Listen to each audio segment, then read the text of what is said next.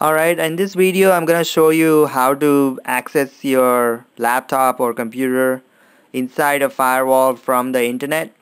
So we're gonna use something called dynamic DNS along with port forwarding in the router and some other types of configuration to set up your remote desktop.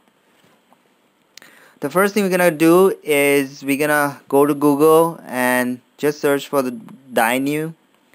Dyneu provides free dynamic DNS service, so we'll go ahead and first create an account with Dyneu. So as you can see, it's free, and you can read about it if you like. But dynamic DNS is basically a technology that points a domain name to your static or dynamic IP address at all times. They have two types of dynamic DNS service, one for the top level domain. So if you already have a domain name, you can use their free dynamic DNS. If you want to buy a domain name, you can.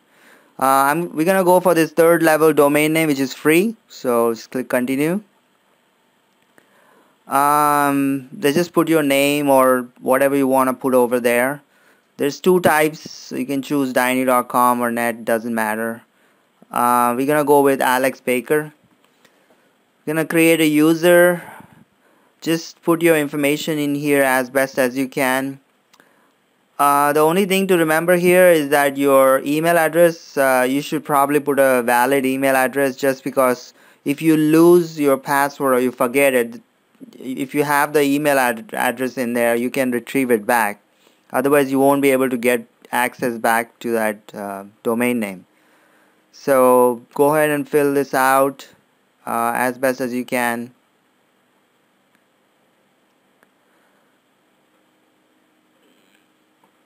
There are 7 steps, and this is the first step. So let's fill this out and then move on to the next step here. Once this is done, we will have a domain name called alexbaker.dyneu.com. Using this domain name, we should be able to access the IP address of my internal network here at home. So just click continue, and it's all free. There's nothing to be paid, or it's not a trial or anything. It's completely free. There's no advertisements of anything of that sort. Next, we're gonna go into this control panel just to take a look at what's in there. There's some features in there that may be useful. So I'm gonna go ahead and log in with the email and password that I signed in with. As soon as we log in, we see there's a few things here, and the third level dynamic DNS service is the one that we are registered, alexbaker.dyneu.com. And let's see, we're gonna go to general settings in here, and you can see there are many domain names that you can use to access your account. Access your IP address. alexbaker.dyneu.com, www, mail, and so on. That's your primary IP address. It automatically finds it and puts it in there. MX record is like for your mail, if you plan on receiving mail for it. And here's the feature email notification. If you check it, it will actually send you an email when your IP address changes. Yeah, just click save, and then we're just gonna go back here. It shows you all of the information here. We're gonna download a client software and keep it running on the computer so that it keeps our domain name mapped to the dynamic IP address. So this software is free. Once again, you just download it, and after it finishes downloading, we have to install it. It's a very lightweight software, and this software actually, once you configure it, you can just leave it. You don't even have to start it up, because it runs as a system service and it updates your IP address automatically if it changes. So it's just a one-time step that you need to do to download and install it on your computer.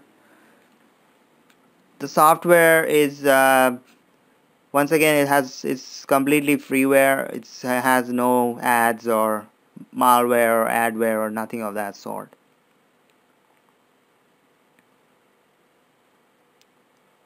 So when we finish this step and when we configure this software, what we have accomplished so far is that our domain name alexbaker.dyneu.com will always stay mapped to the IP address of this computer. So if the IP address changes, for some reason it changes, it doesn't matter, the software will keep track of it and make sure this domain name points to the network here.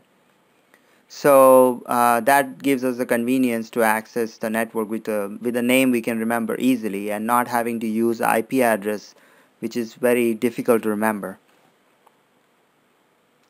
It's gonna do a quick install here. Bear with me here.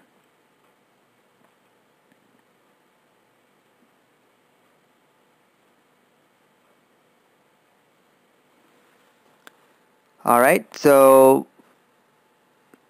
while it's finishing up, that's step 3 completed. We're gonna go ahead and put the domain name in here one time.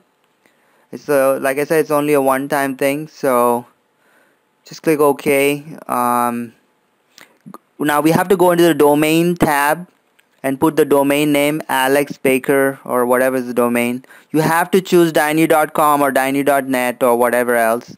Put the password and make sure to click the save button. After you click the save button, it's done. Now it will keep track of your IP address based on this domain name. Just click OK. It does run in the tray icon, but even if you close it, if you exit out of it, doesn't matter. It'll still keep track of your domain name because it runs as a system service like I told you. Alright, we're gonna enable remote desktop on this computer. So just right click my computer, properties, and then on the left side you see remote settings. Click that, and what we are going to do is enable remote desktop connections to this computer. Now it doesn't mean that anyone can connect to this computer. Even if you enable it, you still need to have a valid username and password to connect to this computer. So it's not like anyone can just get in there and connect it. If your system doesn't have a username and password, it just won't let anyone connect. So it's pretty secure in some ways. Next, we're gonna go to Windows Firewall, and we're gonna open port 3389 or remote desktop port, because the firewall basically blocks any inbound traffic. So we have to open this port so people can you can actually access your desktop through remote desktop protocol. So we just click the advanced settings. When you go into advanced settings, just to let you know, the system is smart enough to already create a port inbound rule for it. It usually does it automatically when you enable remote desktop, but we are going to go ahead and double confirm it out here. So just scroll down to remote desktop, and there you go. You see TCP in remote desktop user mode. It says yes. Now if it doesn't say yes, you can right click it and you can enable it. And if you don't find this rule at all, you can create a new rule by clicking a new rule, port. So in this case, remote desktop runs on port 3389 and it's TCP. So just type 3389. Now you don't have to do this if the rule is already there. If it's not there, allow connection, next, and then you can put some kind of an, you can let it, you have to make sure that it's all enabled so you can access it from the internet. Put the name like RDP or remote desktop protocol, whatever you like, and click finish. I'm not gonna do it because the rule's already in here by default in Windows 8 when I enabled it. So that's done. Now our computer will allow people to access it from outside on the network. Now we have a very important step to do, and that is configure port forwarding in the router that I have here. So I'm gonna go to the router website to manage it. So in my case, the router is at 192.168.1.1. I'm gonna go in here and log in. If you don't know the password of your router, just look under the router, like physically, and maybe the password is gonna be in there. Just go into every router is different, but in my router's case, I have this NAT section and it says port translation. But you need to find the place where it has port forwarding, and then you type, the name is RDP, protocol is TCP, is port 3389, and then we need to forward it to the IP address, internal IP of this computer, which we can find by typing ipconfig. So you just type ipconfig in DOS command, and you can see the IP address is 192.168.164. So I'm going to put here 192.168.164, and the destination is also 3389. And I'm going to enable it. So now whatever traffic is received on the router for port 3389, it's going to forward it to port 3389 of this computer, yeah?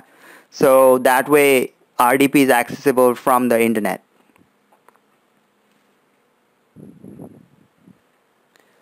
Well, yeah, going ahead, we're going to do a quick check. As you can see, this is a port check we're going to do. Go to the port check. Just to make sure to test, is this port forwarding set up correctly? You go on Dyneu website and go to the tools, port check.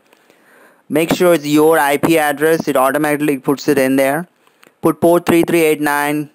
Check it out. See what result you get. If it says success, it means this port is open and it is configured correctly. Alright, that's what it means.